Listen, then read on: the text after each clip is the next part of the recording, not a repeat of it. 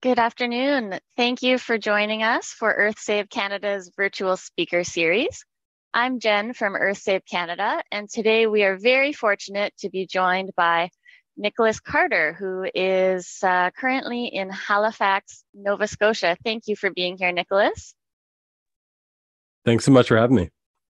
And today, Nicholas will be talking about the ecological impacts and solutions with food systems. Nicholas is an ecologist and the co-founder of plantbaseddata.org, a library of peer-reviewed articles on the environmental, health, economic, and zoonotic disease evidence related to the shift to plant-based diets. His research has focused on greenhouse gas emissions attributed to animal agriculture. He recently prepared a scientific report on the impacts of agriculture in Canada. He also leads a climate data hub that's part of the Canadian Centre for Climate Services. As an environmental and climate analyst, Nicholas brings expertise in the environmental and economic impacts of agriculture, climate, zoonotic diseases, and regenerative plant-based farming systems. Now, before I turn it over to our speaker, just a couple of notes about today's program. Nicholas will be speaking for approximately 45 minutes, and that should give us some time, about 15 minutes at the end for questions. We do encourage you to post questions within the comment section on Facebook or on YouTube. And anybody who posts a comment or question during the program will be entered to win a $25 gift card from vegansupply.ca. So with that, I will turn it over to you, Nicholas. Okay, thanks so much. Can you see my screen? Yes, we can. Okay, great. Okay, thanks again for inviting me. And I appreciate all the work you're doing at EarthSave. And also, appreciative of all the previous guests that have been on this speaker series. So I want to first start off with looking at the public perception of what actions will reduce, specifically in this case, greenhouse gas emissions. And this poll that was done had a base of over 23,000 adults across 31 different countries. Ages range from 16 to 74.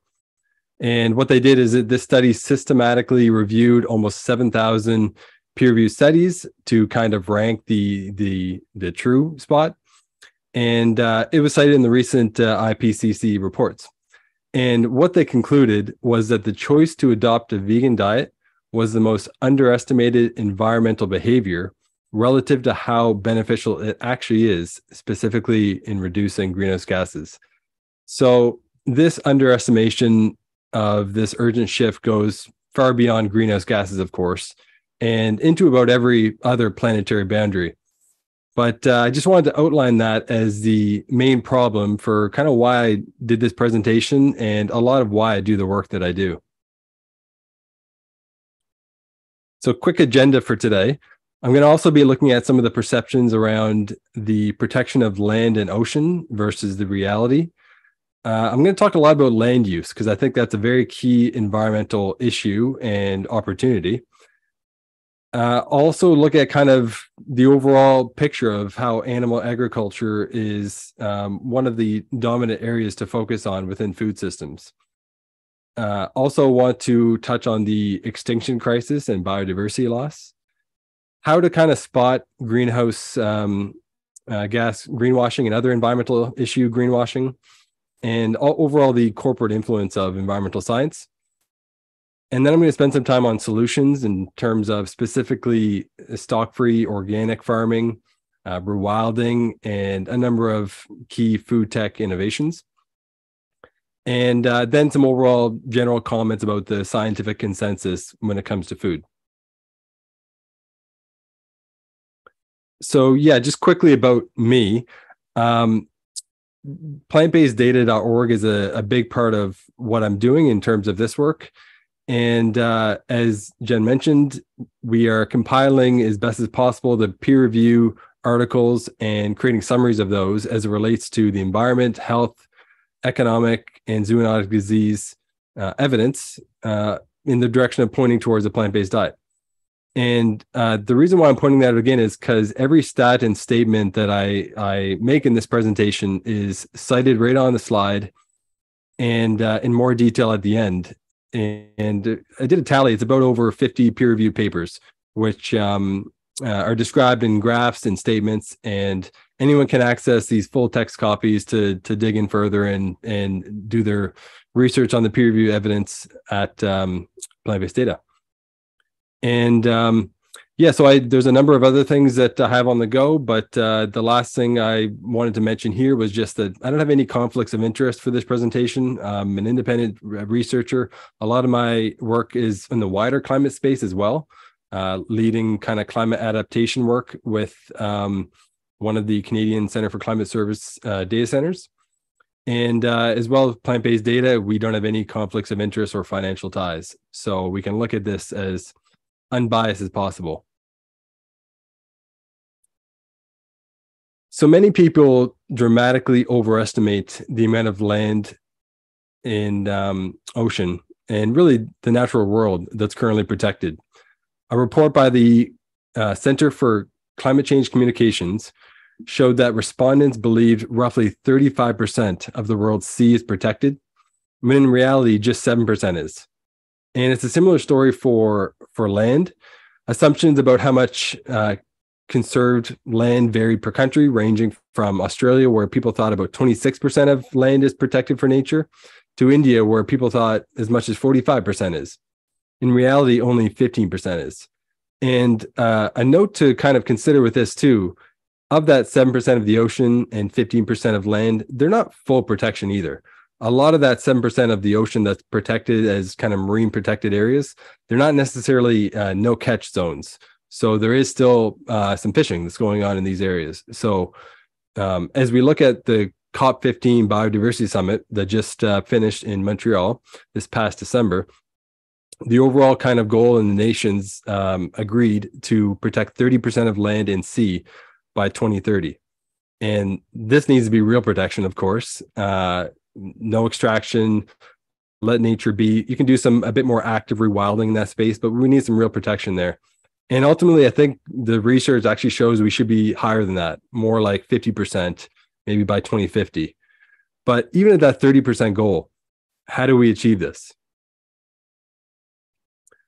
So many of you might have seen a diagram like this before, and I think it's really important to visualize and interpret exactly how we're going to get there. So any plan to significantly protect land or sea, it's really insignificant unless we address the huge footprint of animal agriculture. The production of animal-based food instead of plant-based food, it's become a major reason for land expansion into nature. So just in the last few decades, the scale of the industry has increased significantly. We're talking 80 billion land animals and really trillions, not really something you can count, sea creatures that are killed yearly for our food system. And in terms of animal agriculture specific footprint, it's about 37 to 45% of all habitable land. So habitable being, not glaciers, not barren land, and of course, not ocean. But that's a significant amount, of course. And it's not like this returns back efficient amount of food either. It only returns about 18% of global food calories.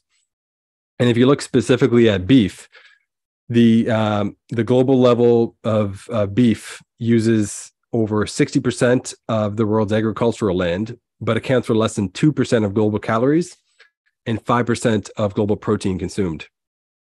So, of course, compare that to plant proteins, such as beans, peas, and lentils. And beef requires 6 times more water, at least 20 times more land, and it typically emits 20 times more greenhouse gases per gram of edible protein. And those are very conservative figures. So flipping this issue around, what opportunities lie ahead with land use? So first, conceptualize that this amount of land being used, it's about 3 billion hectares of land dedicated to raising animals. Most of it is for grazing. A big part as well is growing feed crops to feed confined animals. And that takes up about the size of the continent of Africa, spread out, of course, across the world. And this research and some of the past, one on the last slide, is based on an analysis, a meta-analysis out of Oxford University in 2018, from scientists Joseph Poor and Thomas Nemechek. And they looked at 570 different studies, almost 40,000 farms, 119 different countries, and really about 90% of the types of foods consumed. And their conclusion was a shift to plant-based diets is one of the best things we can do in terms of the food system and the overall environmental action space as a whole. So this is urgent because if nothing is done, it's been shown that extending the current diet in kind of wealthy, westernized countries to the global population, to say countries that are becoming, a bit richer, developed, if you want to call it that, you would need to support a significant amount more land for animal agriculture if you adopt those diets as countries get richer. And this has been studied. It showed that you need an additional 35 million kilometers square to support livestock production. And that's an area equal to the combined area of the continent of Africa and Australia, in addition to what we already use. So we have choices here. We have choices in terms of where we want to go. And ultimately, we don't have the space without significant displacement to continue this diet. So this is why land use, which I'm going to be talking about a little bit more in detail, is definitely one of the most important environmental metrics to understand. And the main reason why I have this slide on there is because often you see national greenhouse gas estimates for agriculture being very low. And then it's an easy way for people to say, well, okay, it's not a big deal. It's just a small amount of greenhouse gases. And I'm going to get into that specifically. But this diagram shows that how we look at land and what we instead could use land for is actually equivalent to a lot of the equivalent fossil fuel emissions. So if you look at the shift to vegan diet in this case on the left side of this diagram, compare that to the equivalent of about 16 years of fossil fuel emissions by 2050 if we were to rewild all the land used for animal agriculture. So, that's a bit ideal. Maybe more likely it's more something like the Eat Lancet diet, which is like 80 to 90% plant-based diet. And you're still getting significant environmental benefit by doing that. And of course, a lot of these countries have had significant deforestation over time, like the US, even Canada, elsewhere, especially in Europe as well. So the loss of forest and natural vegetation dating back to the agricultural revolution has released an extreme amount of CO2. It's equivalent to about 1,400 billion tons or 40 years worth of the current fossil fuel emissions. So how we use land is a very important thing. Now, this gets into a lot of the kind of original thesis work that I dove into. I dove into the question of, okay, how much direct greenhouse gases come from animal agriculture? And there's a huge variance in terms of what that is. But the most cited continue to be the kind of the media link that you'll have in a number of new op-eds that get posted in the New York Times and the Guardian elsewhere, is that livestock represents a 14.5% share of total human-induced greenhouse gas emissions. And this is from the FAO in 2013. And their recommendations after providing that, like there were some good things in this report, but the recommendations were to increase intensification, factory farms, technological advancements, and further research into livestock raising.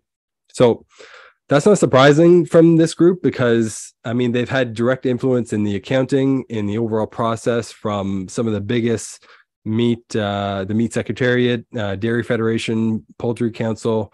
This is all listed directly on their site. So very much they're an extension of industry and they're not independent environmental. It's not an independent environmental analysis.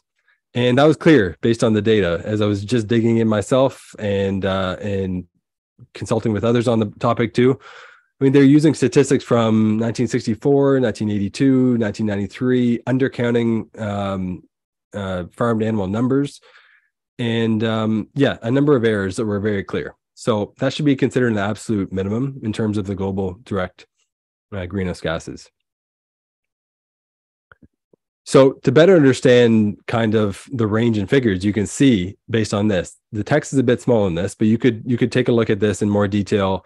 I posted on my Instagram and Twitter, but also Martin Mueller, he's the link's at the very bottom. He did a great job putting all this together. And yeah, you can see 14.5% all the way up to 87%. And really, I think to first start, like, the reality is focusing on percentages as a way of kind of saying a certain industry is more important than other to address. I don't think that's the right way to look at it. Like, we also need to significantly address the greenhouse gas footprints from fossil fuels. This is not an either or scenario. But you know, what the FAO has done in terms of gaming the numbers is it's definitely wrong. And there's been some of that happening on the other side too, in terms of showing that there's an extreme amount and really taking a lot of overestimations in terms of how much we can draw down realistically into new ecosystems. So from my study on the topic, I think the most reliable figure is the 2018 Oxford University study, which said that it concluded about 28% of greenhouse gases can be mitigated in a fully plant-based diet scenario. And really what can be safely said too is that we will not hit our climate goals. We will not achieve the Paris Agreement if we don't significantly shift to plant-based diets. That's there's countless studies that are pointing in that direction. And just late in 2021, there was a study from Kripa and others. And they showed that as a whole, the entire food system, not including the opportunity to draw down carbon, not including carbon sequestration through land use, but the entire food system represents 25 to 42% of all global greenhouse gases. So again, we're starting to get some more research saying, okay, this is the real picture in terms of climate change and the impacts from animal agriculture.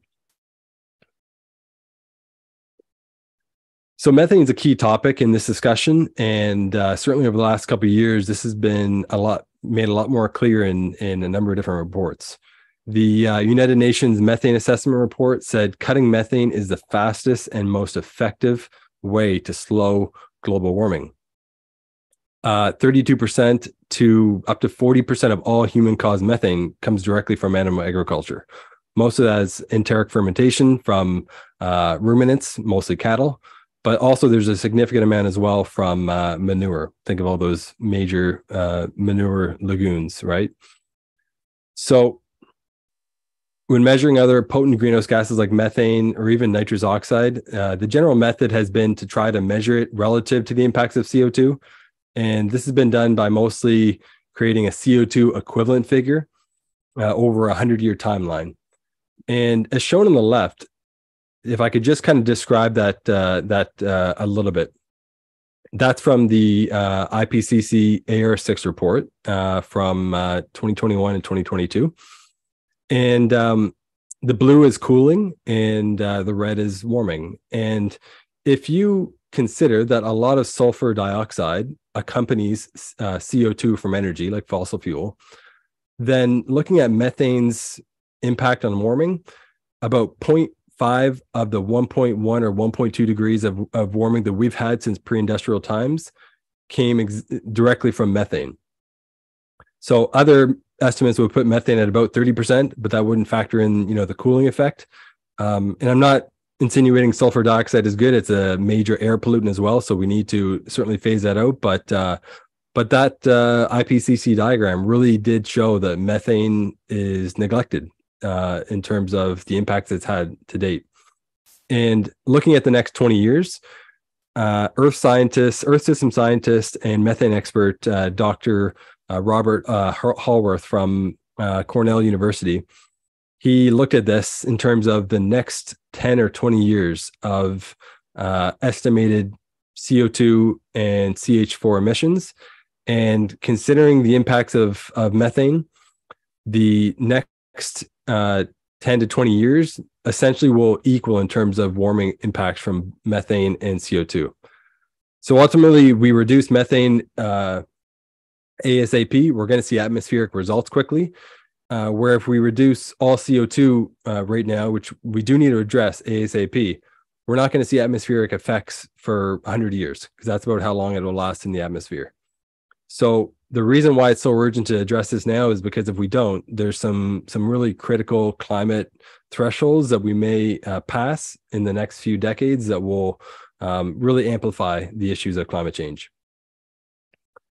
And just the last thing I'll mention on this slide there related to cattle. Cattle, of course, cows are a big part of this whole story. And looking at the CO2 equivalent, including methane within that equivalency, if cattle were to form their own country, they would rank third behind China and the United States among the world's largest greenhouse gas emitters. So that's how much we're talking about here. And one last thing, I also said I would do one last thing. So the claim that methane from cows is perfectly a part of the carbon cycle, I've been talking about this a lot lately in some social media communications of mine. You may have seen some diagrams that show that methane from cows is biogenic and it's perfectly a part of the carbon cycle. There's these nice diagrams that shows it just kind of circling around back into the ground like photosynthesis. But what those diagrams are not showing is that only about 1 to 2% of methane emitted from cows breaks back down into CO2 and will draw back down into the ground. The other amount, as long as our number of cattle continue to increase, which it has been, continues to heat the planet at about 80 times the strength over 10 years. So methane is a big part of the story. And this shifting gears a bit from climate change, one of the most basic but often forgotten reasons animal source foods are far worse on about every other environmental metric too is the inefficient feed conversion rate and how much food loss you essentially have when we try to convert feed into meat. So as shown on the right, there's significant immediate food loss, upwards of 97% for beef, but even a loss of 88% of calories for chicken. So consider too that over 80% of all soy is fed to farmed animals. And in Canada too, there's actually some pretty significant numbers too. 80% of all barley, 60% of all corn, 30% of wheat grown in Canada, taking about 1,500 or 15 million acres are fed to farmed animals who return, only about that average of about 10% back in meat. So food waste, big issue. I care deeply about it too. The biggest cause of food waste right now that we have is this unnecessary industry of animal agriculture. We're losing a huge amount of otherwise human edible food.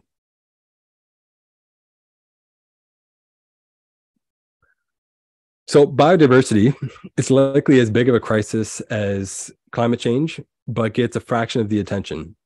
It's been demonstrated and documented in the scientific literature that animal agriculture is the most significant driver of habitat loss on the planet and the biggest driver of global biodiversity loss as well.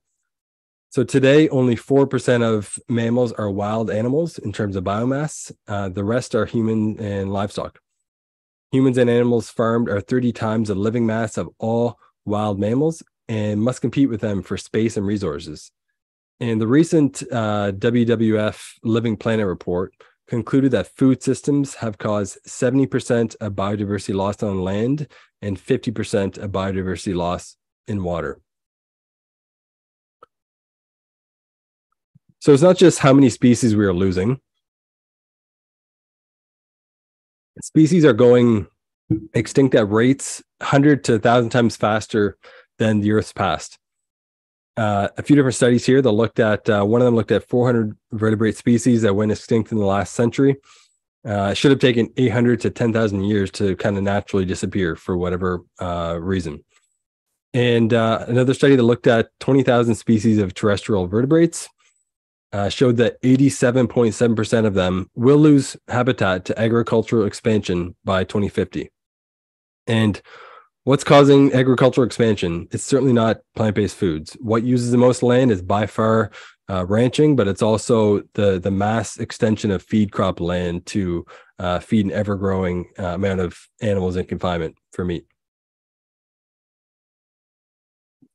And so there's a couple quick stories here that I think help describe the connections between biodiverse ecosystems and carbon drawdown. So in areas where sea otters are hunted out of existence, the population of their favorite foods, sea urchins, dramatically increase. Those urchins then go on to eat vast forests of kelp. So this recently played out in BC. Since protection measures for otters went into effect to some extent, the kelp forests have rebounded and now sequester, last I saw, about 10% of BC's carbon emissions. So ecosystems as well, without wolves or other wild predators, can have too many deer who eat too many saplings, which hinders trees' ability to grow and sequester more carbon. And probably the most interesting example that I like is whales store as much carbon as major areas of forest. And so how does this happen? So consider that rebuilding just the southern hemisphere blue whale population would sequester the equivalent to preserving 43,000 hectares of temperate forest, an area comparable to the size of the city of Los Angeles. And rebuilding all whale populations is equivalent to rewilding 110,000 hectares of forest, or an area the size of Rocky Mountain National Park.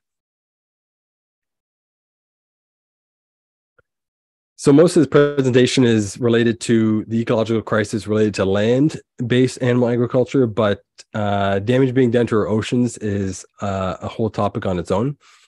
But consider that 66 to 87% of the marine environment is severely altered by human actions, and 55% is covered by industrial fishing. That's from a recent report from the Intergovernmental Science Policy Platform on Biodiversity and Ecosystem Services, IPBES. So in terms of like the biodiversity in the ocean, both bycatch and technological progress has resulted in this collapse.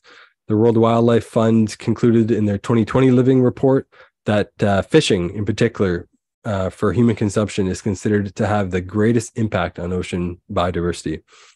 And by the year 2100, without significant changes, more than half of the world's marine species may be close to extinction. Sharks currently are less than 10% of the original population. Most whales are less than 1% of original populations.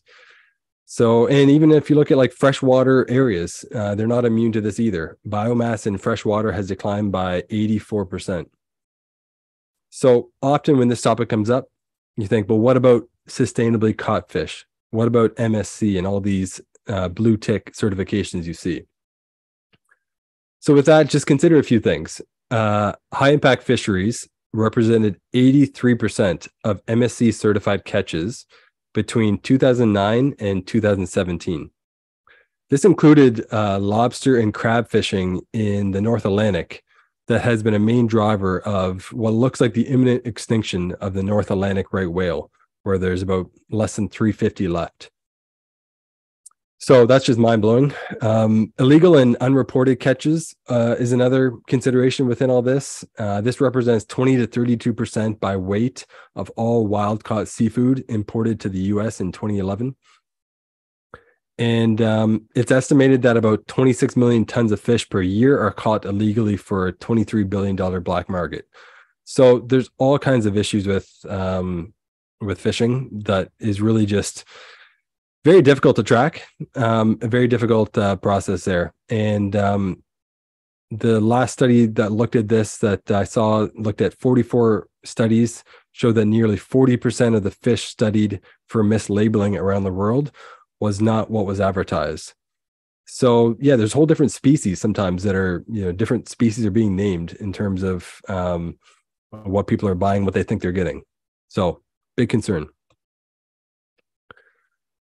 So climate adaptation is key since we are currently on track for at least 2.5 degrees Celsius of warming by 2100. And that's only if the countries meet all the pledges and targets that they have made. And as we know, they're rarely met. So as perspective and a reminder, at about 2 to 3 degrees Celsius, we'll see major societal disruption with increased climate refugees, global water and food production crises, and likely war and conflict over just limited resources that are left.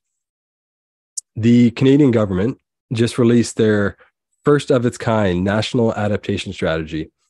And for food systems, they boasted of an illustrative action case study, they call it, where dairy farms now have a national quality assurance program to sign on to Environmental Farm Plan, EFP. And which I looked through it, it's about as weak of a plan for dairy as I've seen. And it's really just tinkering around to try to keep business as usual. Meanwhile, there's significant problems that will result from continuing dairy as usual. But looking at the bigger picture, what's the best way to adapt to reduce suffering and death? The World Health Organization estimated two of the greatest causes of climate-related deaths will be heat and undernutrition. But new research shows that there will be multiple more times climate-related deaths from unhealthy overconsumption, mostly related to animal-sourced foods. And a majority plant-based diet, as shown here, is the best way to reduce climate-related deaths.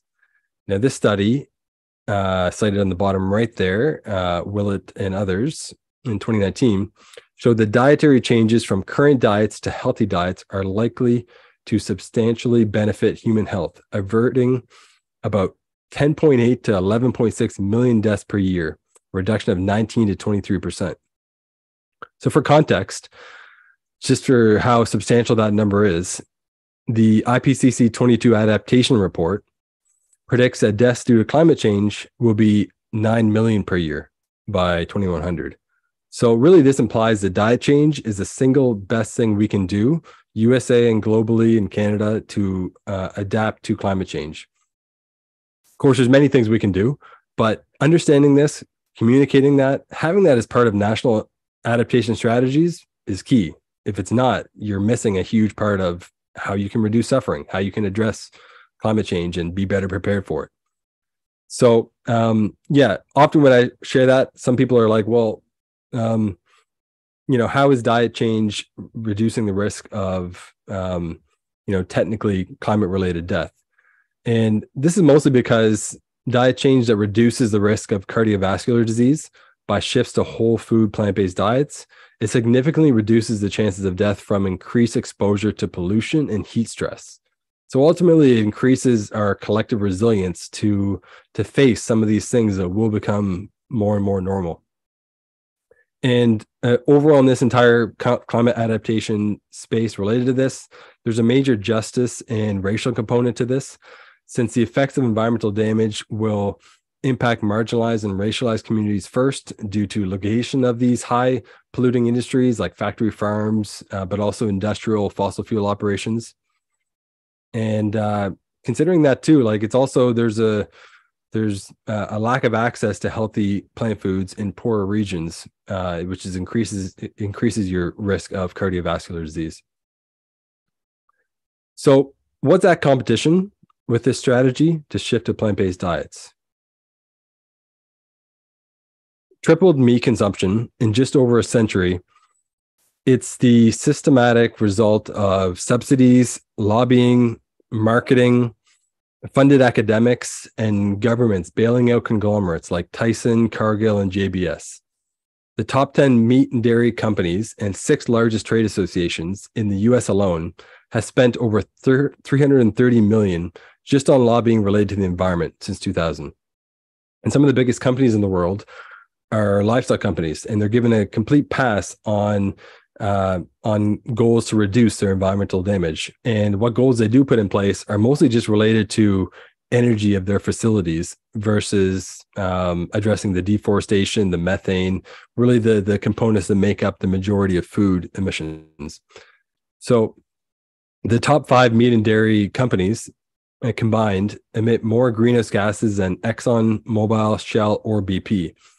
And most of the top 35 global meat and dairy companies, as was shown in the study on the top left there, don't even report or underreport their emissions. So there's very little accountability, and that needs to change.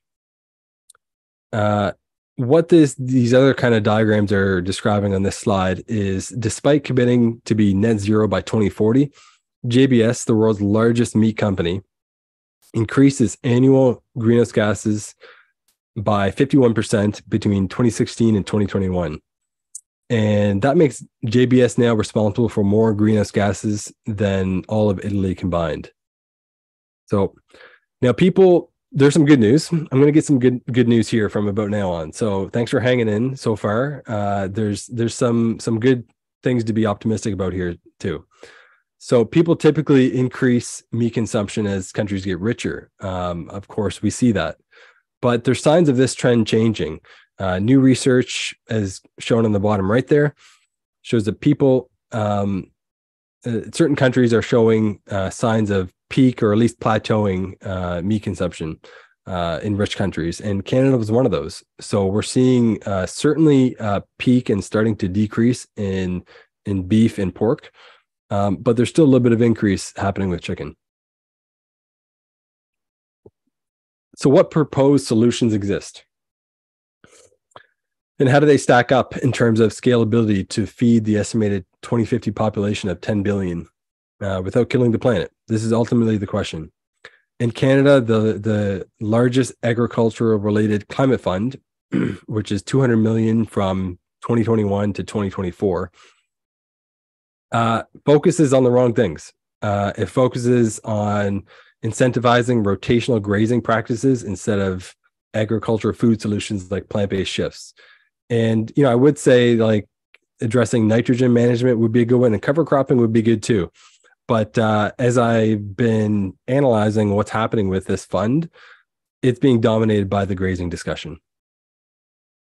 So let's look at that. What's going on with grazing?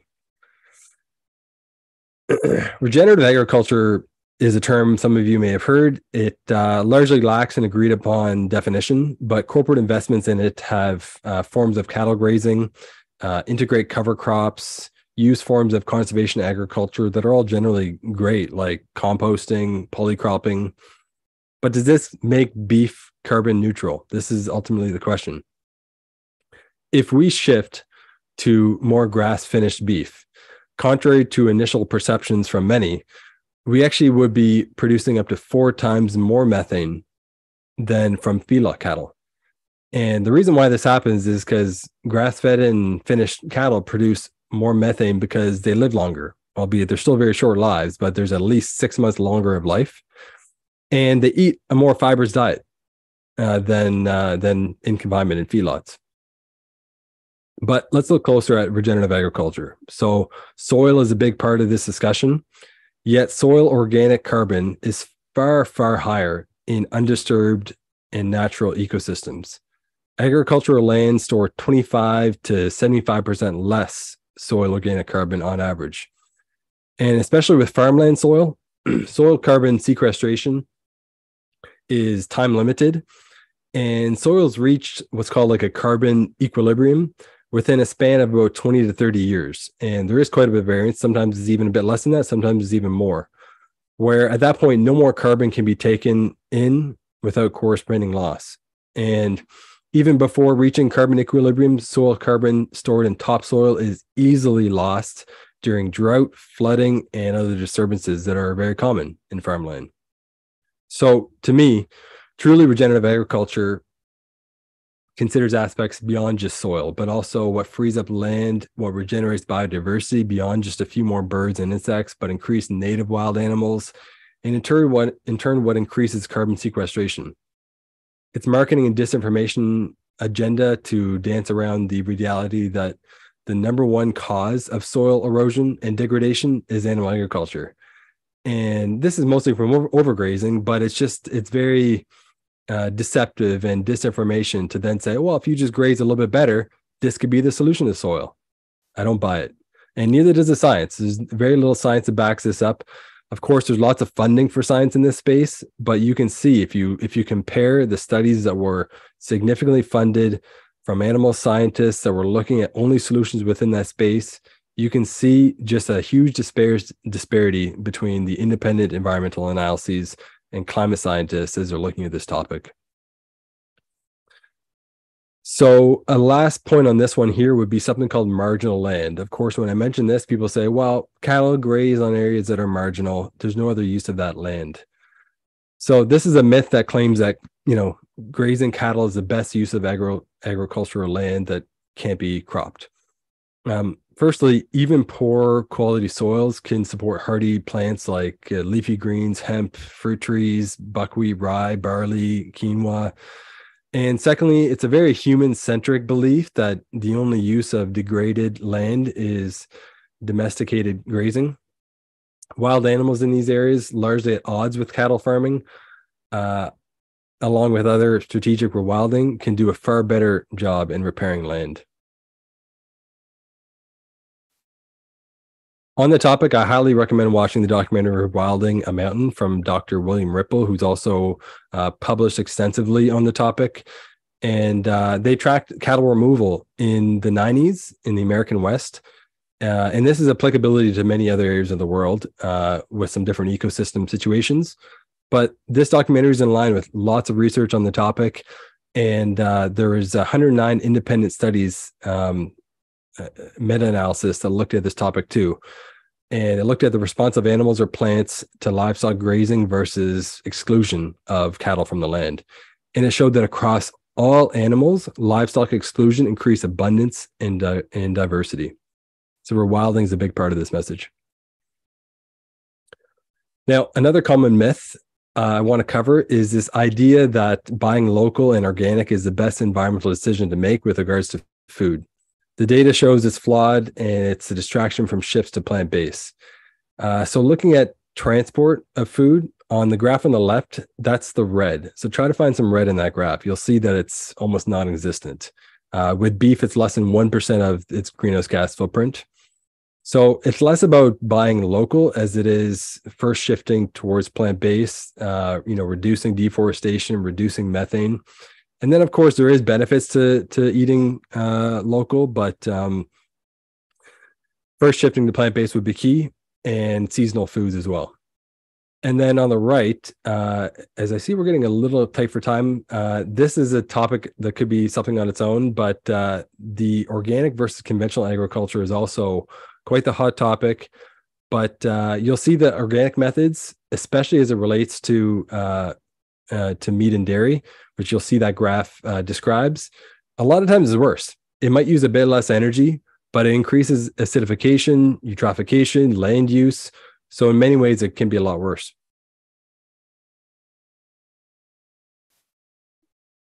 So while the vast majority of monocrops are inefficiently fed to livestock, it's also important to advocate for forms of regenerative plant farming.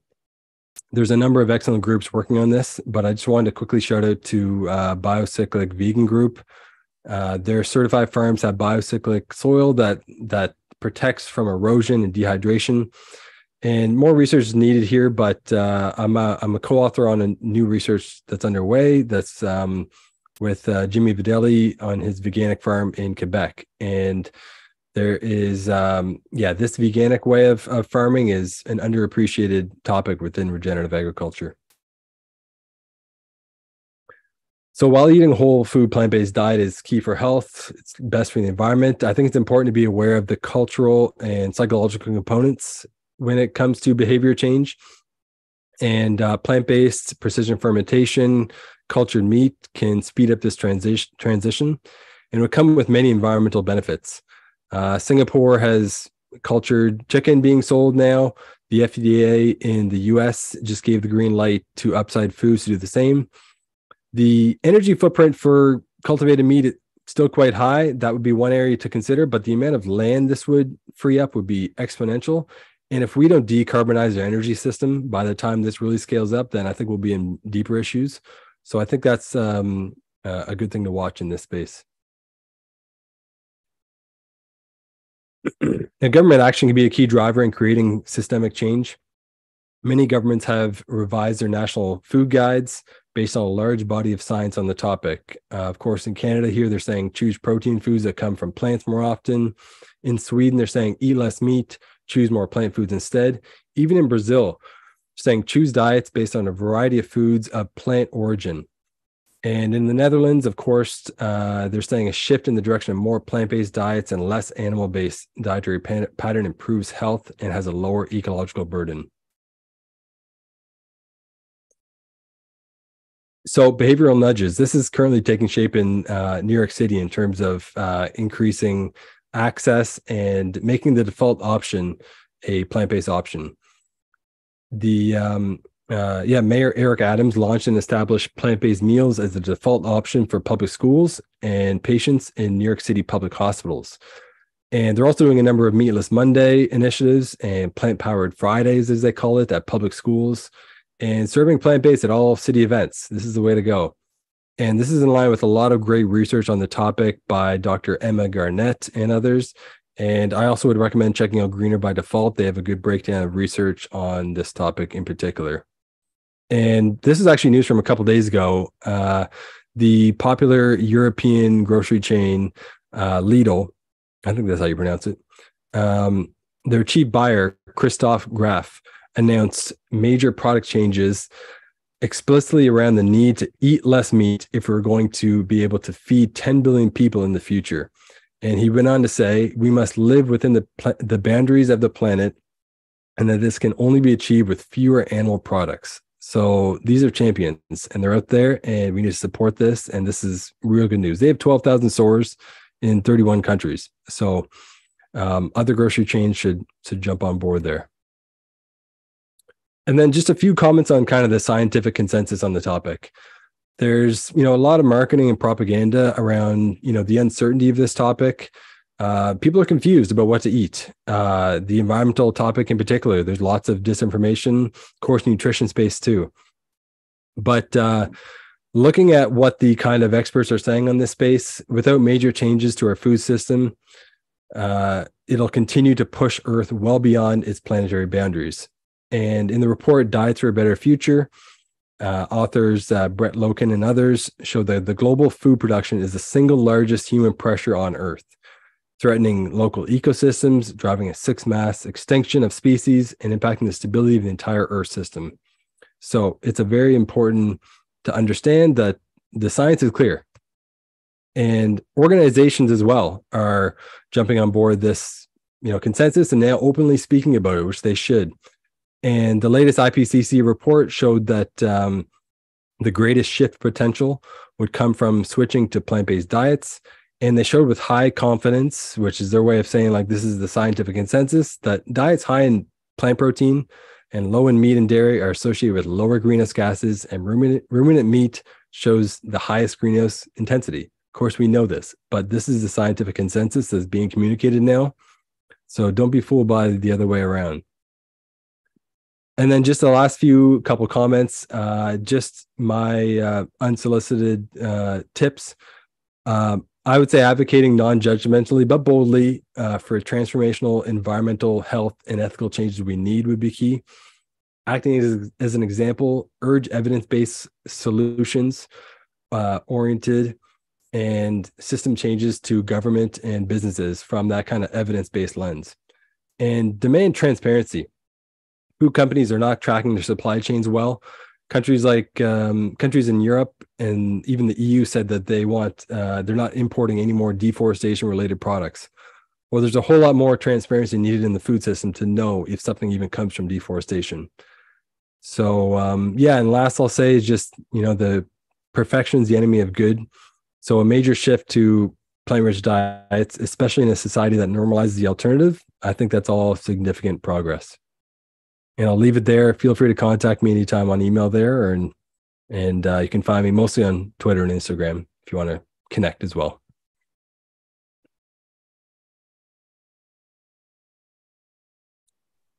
Thanks so much, Nicholas. That was very informative. Just a couple questions from our viewers and myself, if you don't mind. Sure. First question is, somebody asked about the references, and some of the text on your slides was a little bit small. Did you say those slides are available online for those who want to dig into them? Yeah, and let me even pull it up right now. So it's on the recording, so you can even, I have the slides at the end. We'll get the link to it from you, and we'll make sure to post that along with the video so that people can find that very easily. Great. You mentioned one of the recent COP meetings. So there was COP27, biodiversity, COP27 was climate change, COP15, biodiversity conference. We've certainly written about both of those on our blog. Did you have any impressions on what came out of those meetings that you want to share? I mean, I like the media attention that comes out of those meetings. It's I think there's some progress happening, but it's not fast enough. I think the most progress that comes from that is, the world kind of looks at the environment a bit more.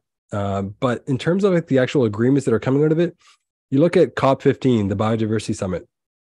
It's great that there's a new initiative to protect 30% of land by 2030. But all the previous targets for biodiversity were not met at all, not even close. So what makes us think these ones will? And then it's also worrisome when you look at like the actual document of the COP15, like the final draft. They had things in there like allowing sustainable hunting and sustainable farming should be key. And this is very vague language, and it doesn't sound like the transformational change that we need. So I think they should call out the main drivers of biodiversity loss. They didn't do that. They didn't call out animal agriculture. They didn't call out logging. There's other drivers, of course, besides farming animals, but got to call it out. And only when we can kind of have this conversation can we kind of move on and get there, I think.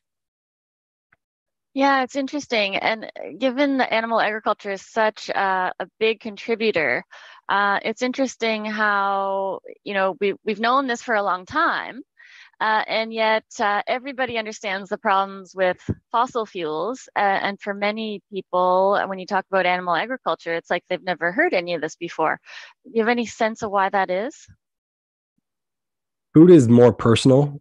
Food is, I think there's more cultural family ties to it. So there's an actual kind of psychological component.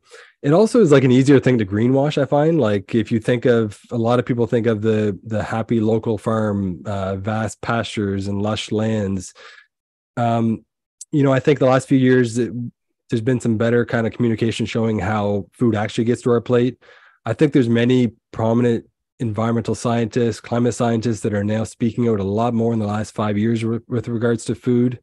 And then you see the progress from, municipalities and countries and, at the local grassroots level. I think we're at a stage where we're getting there to a lot more kind of policy perspectives and innovation in the food space with plant-based alternatives. I think that has the potential to kind of exponentially shift, make the change quicker, but it's still going to be tricky because there's still that personal component to food. And if we can kind of make the swap as easy as possible, making abundant options available, making it the default in many cases, people are not upset by that. They get to try new food that's delicious. Sometimes it tastes and looks very similar to what they're eating before. So I think all those things are all relatively new, and I think they're going to make a big difference. And are you aware of any countries currently that are taking the lead in policymaking on this issue? I wouldn't say necessarily countries, but like something like the C40 cities movement. Cities like New York City, I think with the slide I showed there in terms of shifting the default, doing kind of bold policies that are good for health, good for the environment. I think we're seeing a lot more examples like that pop up. There's no particular country that comes to mind. Like I was very optimistic about the Canadian Food Guide, of course, but it hasn't really been operationalized. We haven't really seen that in terms of in the schools here, in hospitals. So any sort of new policy or kind of framework or guidance really needs to match what's actually happening when you go to schools, when you go to businesses. And there's examples of that happening, but yeah, not quick enough. Are you able to speak to the impact of commercial fishing on climate change? You might have touched on it briefly, but it's something that I hear pretty often as well. People will say, "Oh, I'm moving away from meat because that's no good, but fish is okay." What do you say to that?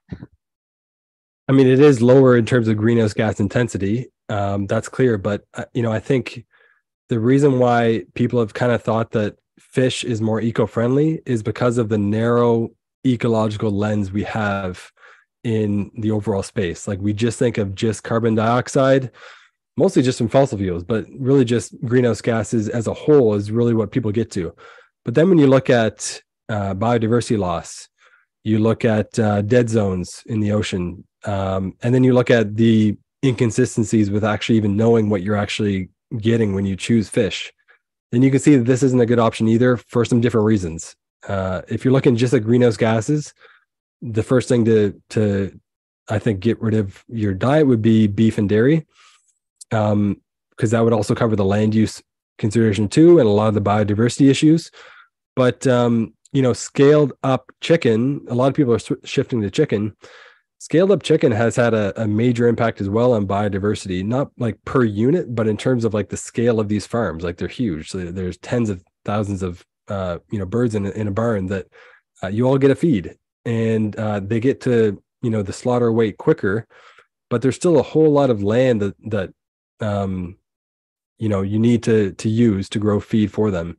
And something with chicken, just to kind of veer a bit away, like there's also the other zoonotic disease risk and antibiotic resistant bacteria risk, which is not really related to the environment necessarily, but these are other wicked problems that we should just reduce our risk. Like why play with the chances of having more pandemics? It wouldn't be fun, For sure. Another question.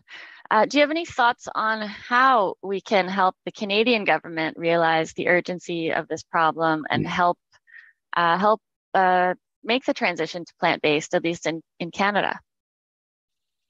Yeah, so the Canadian Food Guide is something we have that is solidified in place. I think advocating for that at the local political level, as well as federally, saying, okay, you need to match your government events, your city events for municipalities, and hospitals, schools all need to start matching what those guidelines show. Joining movements, I think, is important. Movements of people that demand change ultimately are what put pressure on government as well. You saw this countless times throughout history.